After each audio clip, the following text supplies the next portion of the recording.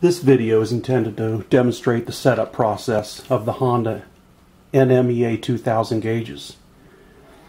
If you'll notice, there's an LCD display down the bottom of the gauge, and this display has two sets of display screens. The first set that comes up when you first start up the gauge is the operating set of screens. But from that operating set of screens, you can move into or enter the setup menu. And the setup menu is really what we want to focus on today. I'm going to power down the gauge and then repower it back up. And you'll notice the first screen that comes up when I do that is going to be the Honda splash screen. After the Honda splash screen is shown for a couple seconds, then it reverts to the operational screens. In this case, the first one is engine data, and there's 5 different screens that you can look at on operational screens. And use the up button or down button to navigate through those screens. So let's navigate down. The first one's engine data. The second one is alarm screen. Third is a battery screen to show battery voltage, system voltage. The fourth one is engine data screen, and it's got the ability to show 2 different sets of data. Then the last screen is the system setup screen. And as you can see, if I hit down one more time, it reverts back to the first screen that we looked at, the original engine data screen. These are going to show data that you've selected on the display after your setup. But let's get into the setup first. We're going to navigate, again use the down button. We're going to navigate back down to the system setup. And we want to enter the system setup, and we use the enter button. This enter button is used to enter, to make a change in the setting, and then also to exit once you've made the change. So we want to enter system setup. We press that button and we go into the system setup. Back down again. Okay, so we're in the system setup menu. And I'm going to go to the very top. These setup menus, again, are set to just revert back to the top. Once you get to the bottom, you hit the down button again, it goes right back up to the top. So the first we see here is to choose the menu that you're going to set the gauge to. In order to make any changes to the menu, you hit the enter button. So I push the enter button. Notice up in the upper right hand corner it has the word set. And now here's where we're going to choose what this gauge is going to be. Is it going to be TAC US? Would be TAC with US features. We hit it one down. That goes to cancel, which means I don't want to make any changes. Let me hit it again. Here's Speedo EU for European settings for speedometer. Here's Speedo US. Here's TAC EU. And again, TAC US.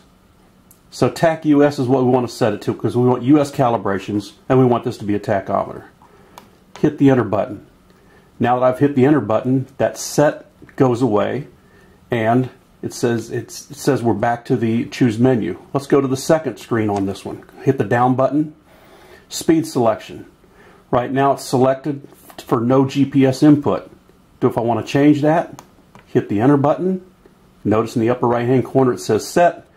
Now I can choose to whether it has a GPS input or no GPS. Here it says GPS input, no GPS. No GPS is what I want. I hit the enter button to select that choice. Go down to the next screen. What do you want the LCD speed in units to show on the LCD screen? Right now it's set for kilometers per hour. If I want to change that to miles per hour, once again hit the enter button. Set comes up in the upper right hand corner. Now I can choose between kilometers, miles per hour, knots, back to kilometers. Let's choose miles per hour. That's what I want. Hit enter, set. Go down to the next screen. Here's where you set the contrast of the display. If I want to set the contrast, hit enter. There's the set. We can go either lower in contrast or use this button and go higher in contrast. Let's set it at 7. Hit enter, Now we're back out of that. The next setting is backlighting. You can change the backlighting. Engine position. What's the engine position for this particular gauge? What are the choices? I hit enter. We got the word set. 0 would be just for a single engine. I'm going backwards, but we go to 4, 3, 2, 1, back to 0. So you can have up to 5 engines on the system. We're going to set this one at 0, or the first engine, or a single engine system. Hit the enter button, got rid of the set. Next one is units. So we want the units in English, or do we want them in metric? We're going to leave them in English. Go to the next one. Fuel tanks. How many fuel tanks is on the boat? I've got 3 as an example. Hit enter to enter the setup. 1, 2, 3. We're going to have 3 tanks on this one. That's what I want. Hit enter to exit. Let's go down to the next one. The alarms. This is asking me do you want the alarms to show on the operating screens, which we looked at earlier. If you want the alarms if you want that screen to be demonstrated or shown, you leave it on. If you don't want the alarms to show, then you can change that to off by hitting enter, hitting the down button or up button, and it says off. That's what I want. I hit enter again, and now I'm out of that one. Go to the next one. Battery. Same as the alarms button or the alarm screen. Do you want battery screen to show on that one? You can either choose on or off. Then we get down to trim. Trim is shown on the LCD display. When the trim is activated, you'll see a bar graph come up. Do you want that on or off? I want to leave it on. We hit one more time. Here's the trim adjust. You use the trim adjust to a 50% up or down position as it shows in the manual, and set that, and then you're done. Hit it one more time. Now we're back to, it says enter to exit, which means we've gotten to the bottom of the list of options that we have here. If I was to hit down button one more time, it goes back to choose menu, which is the first screen that we saw. So I don't want to choose menu. I've already chosen that one. I go back to enter to exit, and I hit the enter, and now I've just exited the system setup menu, and I'm back on the operating screens. Now before, when we first started, I said there was 5 screens on here. There's going to be one less now. See, if I go up, there's the engine data screen, there's the battery screen, and then there's another engine data screen. What happened is we turned the alarm screen off back in the system setup menu. If you recall, I said I didn't want the alarms to show, so I turned it off. Now it's not showing in the operating menu. If I need to change that, just go back down to system setup. You hit enter to enter the system setup, and I can go back down and select that I want the alarms to be on. In this case, I don't. I want to go back to the screen that says enter to exit, so I can exit out of the setup menu, and I exit out of the setup menu, and I'm back onto the main menu. Now there are 2 screens on the main menu, the main operating menu, that can be changed on these gauges. The first one here, up at the very top, is the engine data. Right now it's supposed to show engine RPM, or engine speed.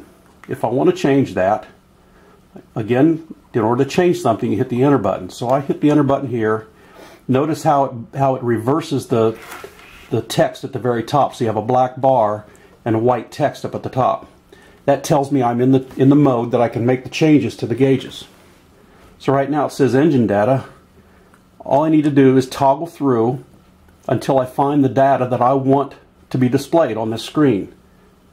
Engine hours, trim adjust, fuel tanks. You can pick out whatever you want. Fuel tank 3, 2, 1, because we set it for 3 tanks. The fuel rate. There's a lot of choices here on what you want. So I want engine coolant temp. Okay, I've chosen that one, so now that's what I want. I hit enter, and now that reverse screen goes away, and it shows every time I come to the screen it's going to be coolant temp instead of engine speed. Let's set the other screen. Go down to where the dual setup screen is. Again, I'm going to hit enter, and notice how it reverses out at the top. Now in this case, I can only go one direction. Because there's two screens here, I can only go one direction with this button. So if I want to change the data in this screen, I press this button here.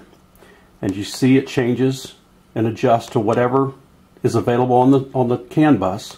And once I hit or get to the point where it has the data that I'm looking for, I stop and I hit enter again. So in this case we want fuel tank 1, that's what I want. I hit enter. Or excuse me, fuel tank 3. Let's go back and change that.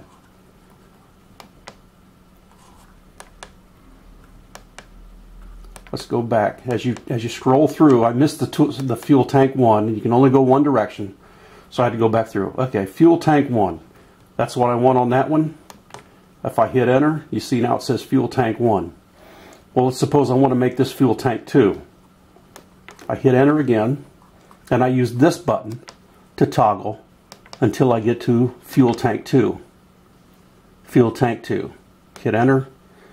Now I'm showing fuel tank on the left hand side, tank 1, and on the right hand side, tank 2. Now every time I start up these gauges and every time they power up, that's the data that I'm going to have available to me. There's the coolant temp, which we set before, and there's the system setup, and there's the tank 1 and tank 2.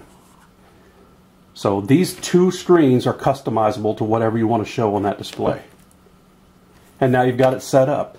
If you need to change something in the setup, go back to System Setup, as I said before, hit enter, you go into the System Setup menu, and you toggle down through all your options to make any adjustments that you need to make. From an operational standpoint, once this is set up, you really shouldn't need to get into System Setup, because all your data is going to be available to you on the first screen, as we had before. That's the tachometer setup. The speedometer setup is exactly the same. It has the two sets of menus, and you go through the system setup to make the choices that you want for that particular gauge or that particular engine through the system setup menu. Exit out of the system setup menu, change your screens to customize them to the data that you want to see, and you're set up. And that's how you set up the NEMA 2000 gauges from Honda.